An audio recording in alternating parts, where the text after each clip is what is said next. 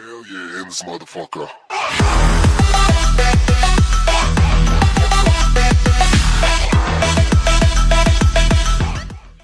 Yo, what's up everyone? My name is Bilaris and today I'm going to show how you can change your Fraps microphone. Right now it's this one, but I want my Razer one. So what I'm going to do is first off quit Fraps, so do that.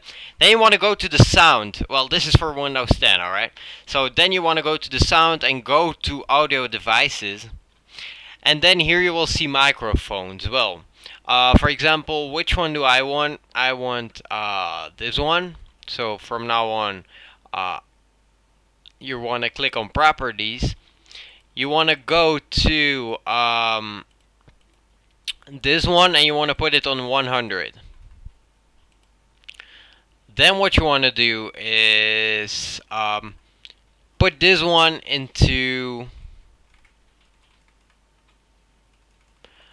set this as default microphone, something like that. This is in Dutch, I'm really sorry for that, but it's like the third one over here. Now from here should be like a check mark. If here's a check mark, that means that now this is your default microphone. So you basically want to set it to your microphone, alright? Then you want to click OK.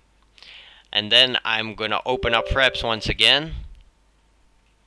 And right now, as you guys can see, it's this microphone. So it's a really quick tutorial. I really hope you guys enjoyed. If you did so, please leave a thumbs up. Don't forget to subscribe for more videos. And thanks for watching, guys. If you have any questions, if something didn't work, please leave a little comment down below and I'll try to help you out. See you guys later and thanks for watching. See ya.